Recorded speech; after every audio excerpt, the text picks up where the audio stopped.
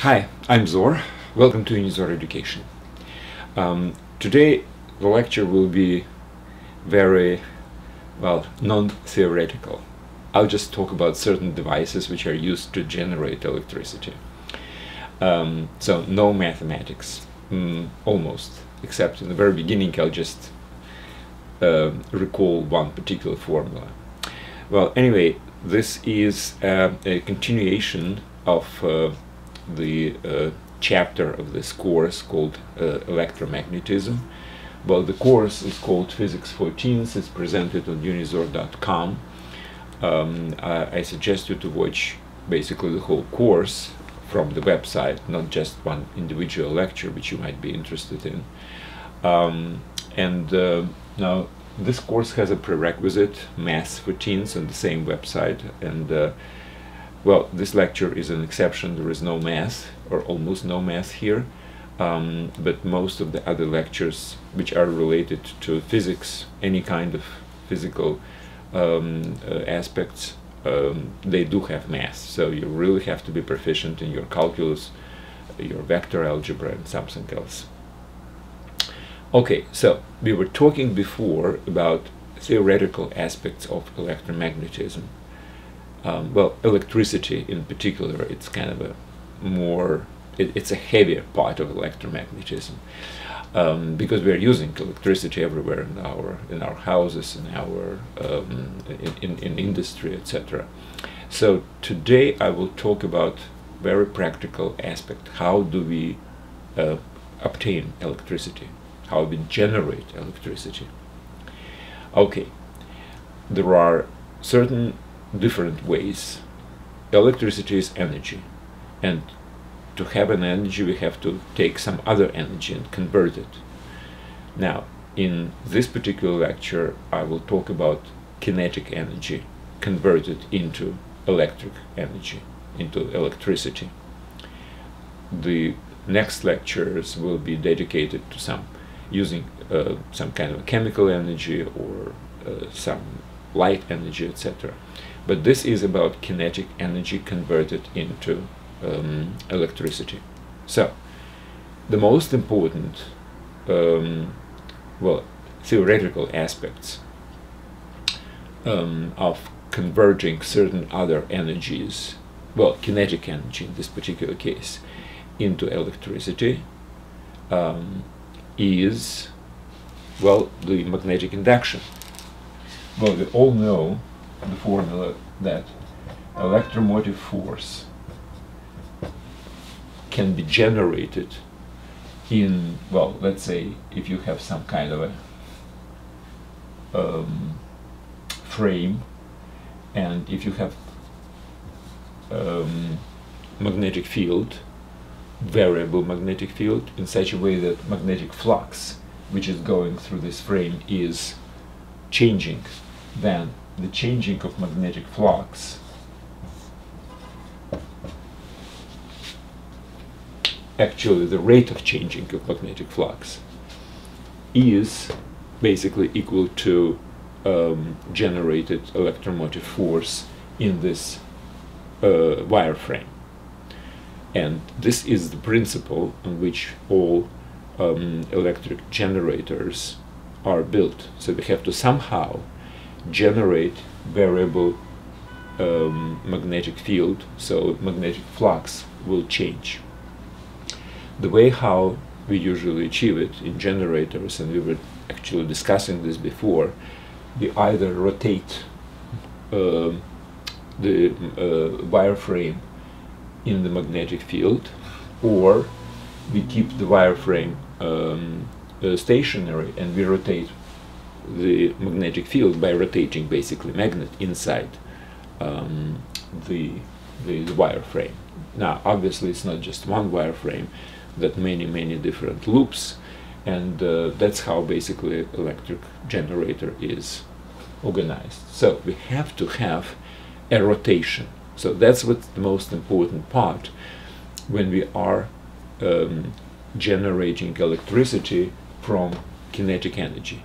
Our kinetic energy must be somehow converted into rotation, and that's the easier and that's most practical way of generating electricity from the kinetic energy. So, what kind of rotation we have, which we can use to generate electricity? Well, to rotate the rotor inside the electric generator, which will generate electricity. So, this lecture is about rotation, basically. How can we get rotation? Okay. Now,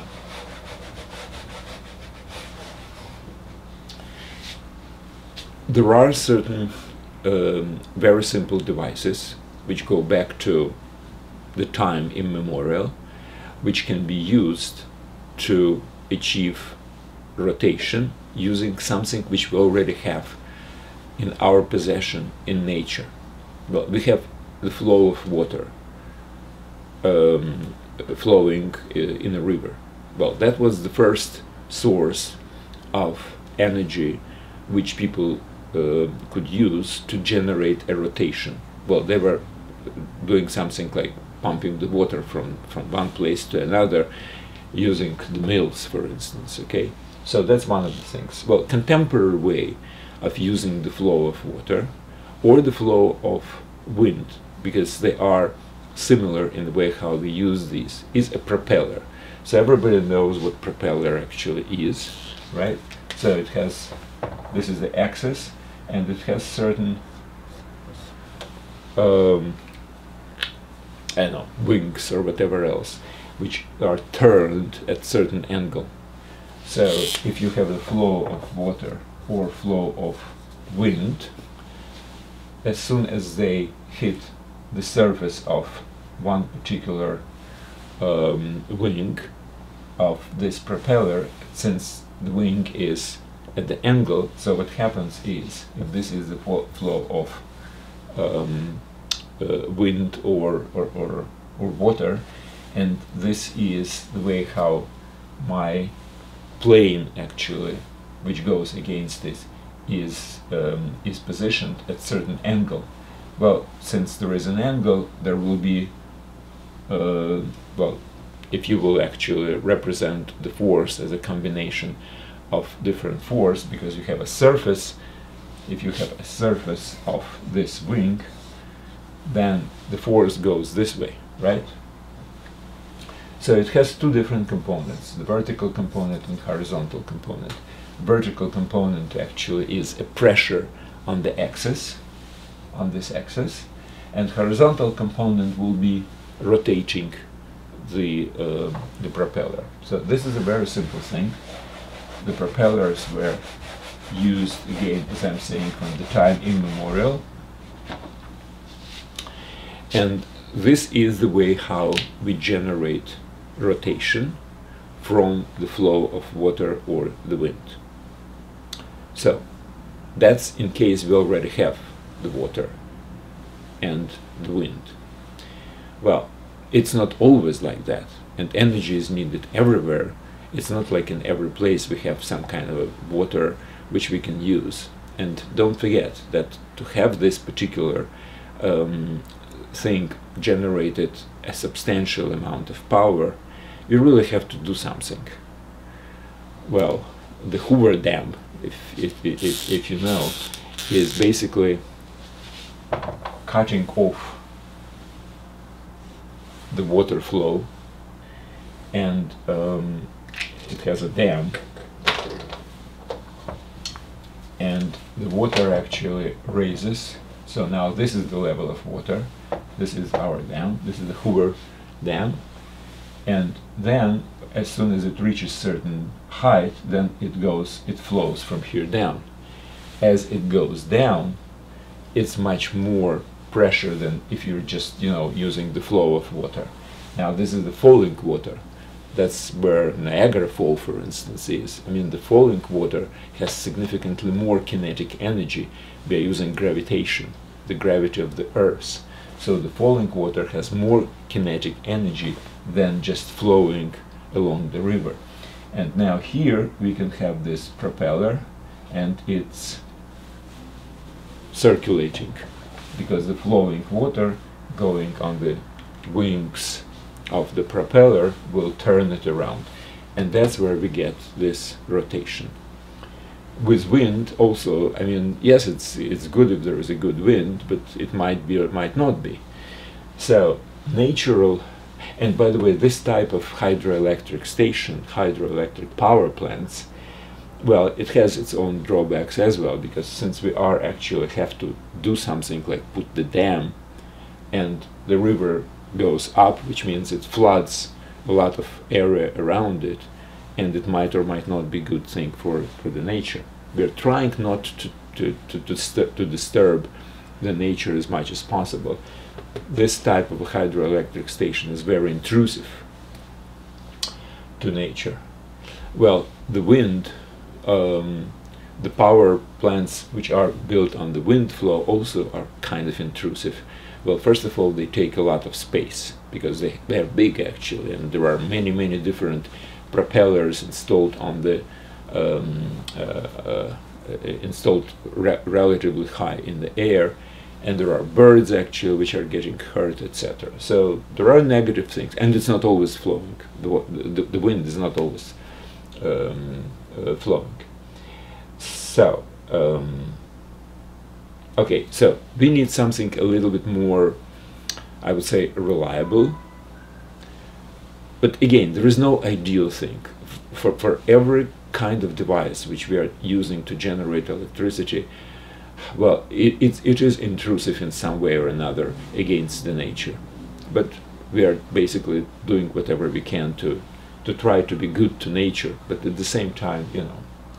So the next thing is, well, we can produce artificial flow of something. That's where the thermal power point go. Now, the thermal power point usually generates steam from water using some kind of a heating mechanism. Now, as soon as you generate the steam from the water, well, the more steam you generate, you can have more power. Basically, it's very simple. Okay, so what usually is used for the source of the heat is, well, it used to be coal, then oil, then natural gas. These are burning basically, and they're converting water into a steam, and the steam is directed towards the same propeller which we were talking about. In this case, it's not just a propeller, it's called a turbine. Now, turbine is actually on a, you have coaxial propellers of different kinds, so the flow of steam goes this way, and it rotates all these propellers, coaxial propellers. Now, why do we need many of them? Well, because as soon as the steam hits one of those things, it basically reflected, and it has certain other energy in a reflected flow of steam, and it can be used as well. That's why we have different shapes of different propellers, so that somehow they're trying to use as much energy, extract as much energy from the flow of steam as possible. And on the website, in the notes for this lecture, and every lecture has a notes, I have a couple of pictures. One of them is a picture of a propeller, and another is a picture of a turbine, which basically contains a lot of different propellers installed on the same axis. So, what other energy source to generate the steam? So basically, what other heat energy which we can use? I mentioned oil, coal, natural gas, obviously nuclear station. It sounds very scientifically, like nuclear station. Well, it does have something to do with nuclear physics. However, the final product of nuclear power station is just heat, and it's just heating the water to produce steam, and the steam goes against the propellers, against the turbine, to basically generate electricity. So, what else? Yes, there is a source like volcano, for instance. Volcano is a geothermal source, and there are some electric power stations which generate this energy which is inside our planet. Quite frankly, I don't know how it's done. I mean, obviously it's not against some real volcano, but there is a heat which is generated in any, even the old volcano, and that heat somehow might be used to generate the steam, to produce the steam from water. That's basically it about having these rotational movements generated from either natural or artificial flow of some substance and the propeller. So it's all based on using the propellers in different kind of devices, usually called turbines. Now, in the car engine, we have a different way of generating rotational movement. The car engine is, I'm talking about internal combustion, not about electrical. Electrical cars, they have batteries and they generate basically directly the rotational movement, which is a very, very simple thing. The electric cars are extremely simple in their construction. The problem is the batteries, but that's besides the point. We are not talking about this right now. We'll talk about when we'll use the chemical energy as a source of rotation, as a source of electricity. But in this case, we're talking about mechanical usage, and in the car we have internal combustion engine. So what is internal combustion engine? Well, basically it's a very simple thing. You have some kind of a camera and you have a piston. So there is fuel and air or whatever coming into this spark, and then it moves the piston up. So that's it.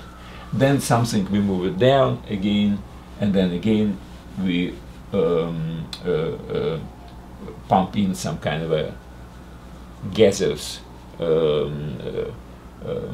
thing which can be again sparkle, and it will move it up and down. So basically that's what we have. We have up and down movement of the piston in the car engine. It's called reciprocal movement. It goes up and down, and somehow we have to use this up and down movement to create rotation. And this is done using, again, a relatively simple mechanical device. So the way how it's done is the following. So this is my piston which goes up and down. Now this is called connecting bar, and then here we have something which is called crankshaft. So the crankshaft is something like this. Now it's not really a hard connection. There is a rotation mechanism here, so whenever, and this thing also is rotating. So as this thing is moving up and down, this thing is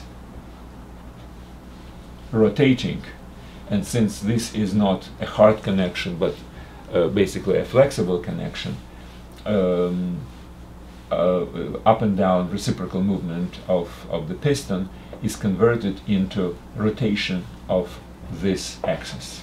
And from this rotation we can go everywhere else. We can go to the wheels to basically make them rotate, and we can go to the generator which generates electricity. So the purpose of this lecture, actually a very simple lecture, is just to remind you about this formula, that all we need is rotation. If you have a rotation, then using the magnet and the frame we can have this generator of electricity, and generation of producing a rotational movement, not generation. Producing a rotational movement can be done in many different ways. And that's what I was trying to present today. If you already have some movement, some kinetic motion, this kinetic energy which is in this motion can be converted in different ways into rotation. So we have certain natural motion, like rivers or falling water in the waterfalls or the wind. So we can use the propellers. We can artificially create movement of some substance, like steam, for instance, and use this movement of the steam, which we generate using the heat, against the turbine to generate rotational movement. Or we can use the reciprocal movement in the internal combustion engine to convert it using this device into rotation.